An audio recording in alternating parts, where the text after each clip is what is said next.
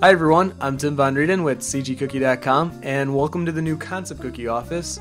In this tutorial, I'm going to take you through coloring a sketch using only the soft edge brush. So this tutorial is going to cover two things mainly. The first is working solely with the soft edge brush, and I think it's important that artists should know that you don't need these fancy brushes or textures or photos that you overlay in. You can just use solely the basic brushes to create something that you can be proud of. And the second thing that we're going to go through is working with a sketch that may not have been scanned in. So in this case, I took a picture with my phone's camera and I didn't get that clean quality of the line art so that you can still see the paper texture. And we're going to talk about how you can work with the graininess of that and kind of fuse it into the drawing itself. So we're going to play it as an advantage rather than a disadvantage. So when we're all done, we're going to have our sketch all colored out and hopefully you guys will learn something in the process. So thanks again for watching.